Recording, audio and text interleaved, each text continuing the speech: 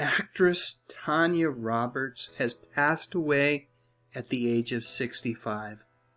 Apparently, Tanya collapsed at her home following a walk with her dogs on Christmas Eve.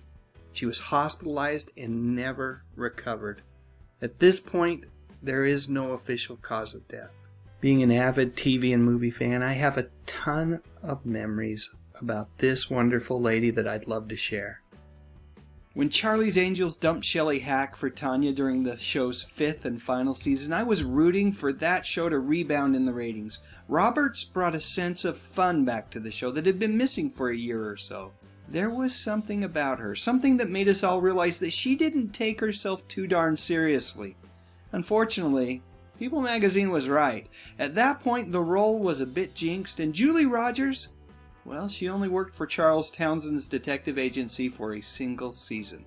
Fortunately for us, it wasn't the last we would see of Tanya. She mesmerized Mark Singer and audiences in Don Coscarelli's classic flick and late 80s home box office staple, The Beastmaster. She then parlayed that role into another jungle fantasy adventure flick, Sheena, and starred alongside Roger Moore in his final turn as Agent 007 James Bond in A View to a Kill. By the mid-80s, it seemed like Tanya really was on the fast track and superstardom was inevitable. And one of her biggest and most recognizable roles was on That 70's Show, where she starred as Donna's mother, Midge. On That 70's Show, Roberts was able to showcase the comedic talent that we had witnessed so long ago on Charlie's Angels. She truly was one of the standouts on that series. Simply put, she made every scene that she was in better. One last pick, this time from the movie Sheena. What a truly beautiful woman.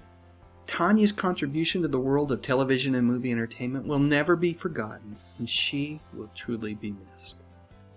Alright, now it's your turn. Please share your memories in the comments section, and while you're at it, I would appreciate a thumbs up. And what the heck, why not subscribe to my channel? I talk about music, movies, and television, mostly from the 50s, 60s, 70s, and 80s. You know, the good stuff. But most importantly, and as always, thank you so much for watching.